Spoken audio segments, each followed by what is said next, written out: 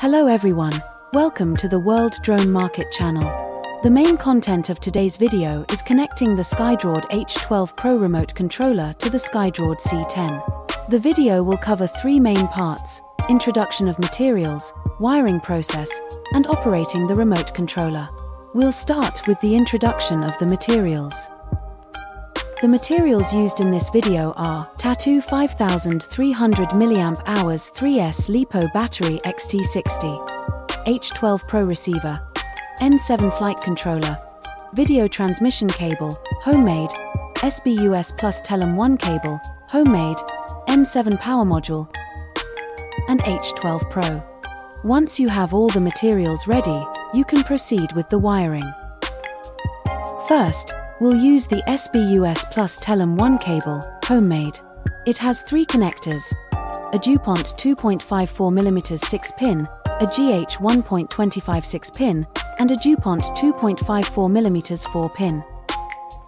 Connect the DuPont 2.54mm 6-pin to the H12pro receiver.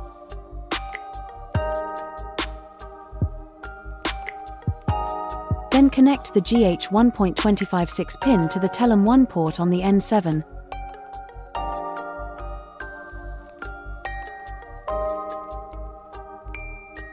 And finally, connect the DuPont 2.54mm 4-pin to the RC port on the N7. Next, take the video transmission cable, homemade. This cable has a DuPont 2.54mm 4-pin connector, a GH 1.25 7-pin connector, and a power cable. The power cable is displayed at the end of the connection. Now connect the GH 1.25 7-pin connector to the video transmission port on the C10. Then connect the DuPont 2.54mm 4-pin connector to either of the network ports on the H12pro, as it doesn't matter which one you use.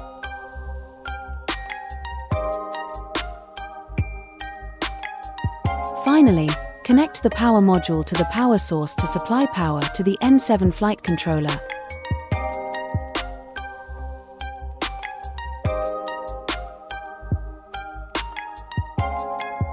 And connect the power cable to the C10.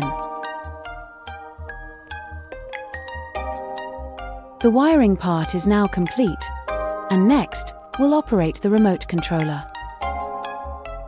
Open the Skydroid FPV software on the H12pro and check if you can control the rotation of the C10.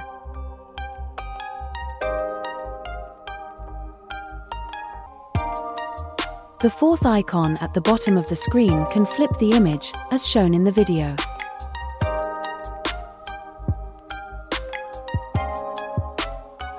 Next, to display the camera feed on the remote controller, click the fifth icon at the bottom of the screen. Then click Video Stream Address and copy the address inside. This is the Rtsp address for the C10, and the address is pasted in the video description. After copying the address, exit the FPV software and open the QGC.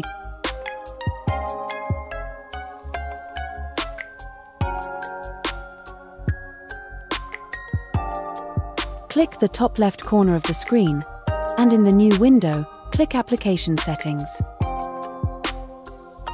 In General, find Video Settings, and following the video instructions, select Rtsp Video Stream. Then paste the address into the Rtsp URL box. This will allow QGC to display the C10's feed. Skydroid also has its own ground station software, which we'll demonstrate as well. Open the Skydroid ground station. Click the top left corner of the screen, then in the left sidebar, click General Settings. In the new window, select Other, then click User Interface. Following the video instructions, click Video Preference and select C10 in the left or right window to display the C10's feed on the ground station.